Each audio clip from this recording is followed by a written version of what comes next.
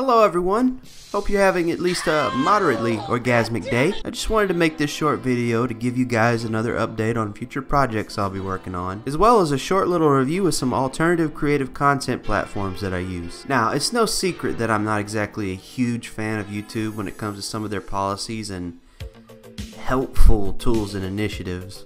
However, that's not to say that it's always bad, and YouTube is still very much top dick at the Bukkake Fest. But one thing to note is that they're facing some potentially powerful alternatives that might put YouTube's popularity in check soon. One such platform is Minds.com. Now, I think it's fair to point out that Minds is still in beta and are still ironing out the makeup of their app. It's still very much rough around the edges, and personally, I think the profile page setup could use some work. I also found that when you post an image or a video, any links you might include will show up at the top of the post with any other text, and also feature an image or video from the link. You can avoid this by clicking the videos tab and directly uploading the media and pasting the links in the description box. Now take this with a grain of salt because I'm a complete moron when it comes to technology and I'm probably just doing it wrong, but hey, it's something I noticed. One thing I found particularly enticing about Minds is that it touts itself as a community-owned social network that's built on freedom and transparency that rewards the creator's activity with views and options for revenue, two things that we'll get to in a second. But as a content creator,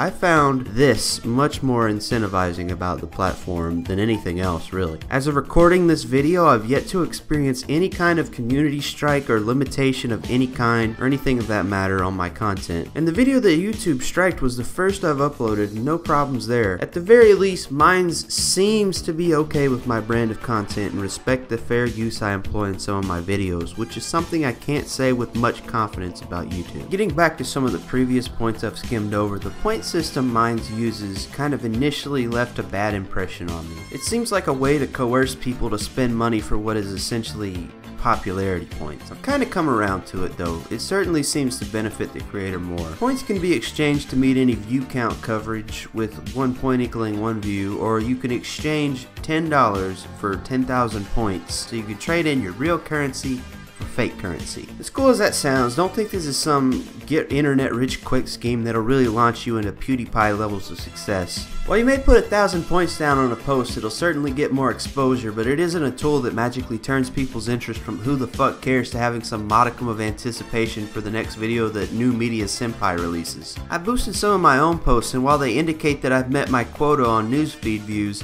not nearly as many people so much as watch 3 seconds of my video, which is fine. People should watch what they want. And apparently more people on Minds.com tend to give me a view than on YouTube, it seems.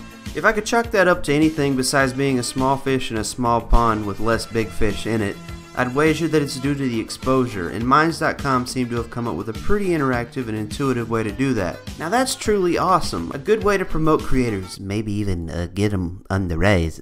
Monetization options on Minds.com seems to be somewhat flexible. You can do peer-to-peer boosted content or be supported by your own audience. You can also apply for ad sharing as well, you know, if that's your thing. One thing to keep in mind about Minds is that it's much different than YouTube aesthetically, and the content is presented differently as well. Most of what you'll find in the way of what kind of content is available on Minds is in the range of art, music, blogs, commentary, and sometimes even memes. Not that you can't find any of that on YouTube, it just seems that creators at Minds tend to focus more on that kind of content. Minds works more as a social network than a video hosting site, and users tend to apply their content in that way. Minds also tends to be more proactive and mentally engaging than one might be used to, so it certainly isn't for everybody. One thing that has concerned me about Minds is that as of writing this, they've started a crowdfunding campaign to financially ensure the future of the network with an investment minimum of $100 and certain perks for investment. With this comes the concern that whomever may heavily invest into the network might have some influence over it, which could result in changes that might not be best for creators and users and the community, and even overturn the principles of freedom and transparency that Minds.com boasts standing on. So what do I think of Minds? Well, aside from some small gripes and concern for its future and the evolution of the network, I find it pretty fun. It's a good place to fit my more political and thought-provoking content. I rate it 3.5 orgasms out of 5. Speaking of which, I plan to start an exclusive series on Minds where I focus on one particular ideology, event, or person and try to dissect and analyze the overall effect of that particular subject.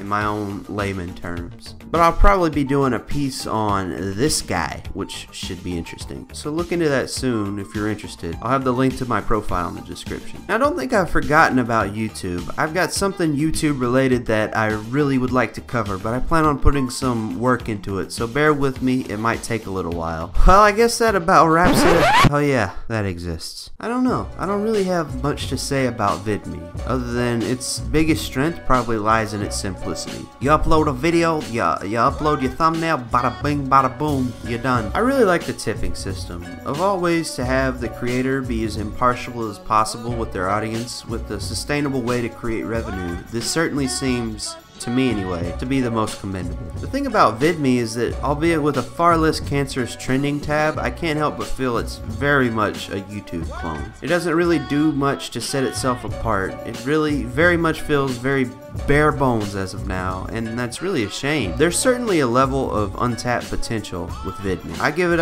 2 Chinas out of 5. You guys have a wonderful day, and I'll see you in the future. As always, keep on keeping on.